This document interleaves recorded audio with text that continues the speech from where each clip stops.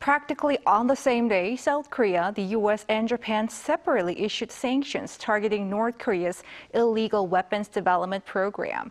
This comes about a week after it attempted its second spy satellite launch. Our foreign affairs correspondent Bae Eun-ji begins our coverage. In response to North Korea's provocation, South Korea has imposed a new round of sanctions on the regime.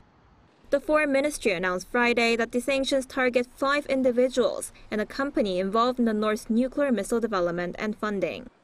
This includes a North Korean firm called Ryukyong Program Development, which reportedly plays a key role in Pyongyang's development of unmanned weapon systems.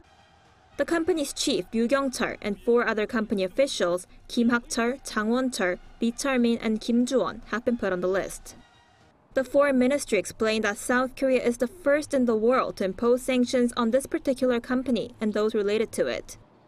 This is the 11th round of sanctions put in place against the North since President Yoon Suk-yeol took office in May last year, and they're now among a total of 54 individuals and 51 institutions that have been sanctioned so far. The Japanese government also said Friday that it has imposed sanctions on 3 groups and 4 individuals involved in North Korea's nuclear missile development, saying they would continue to seek North Korea's denuclearization and closely cooperate with Seoul and Washington. In coordination with South Korea and Japan, the United States also newly sanctioned 2 individuals and 1 entity who have directly supported or helped generate revenue for North Korean organizations linked to the development of weapons of mass destruction.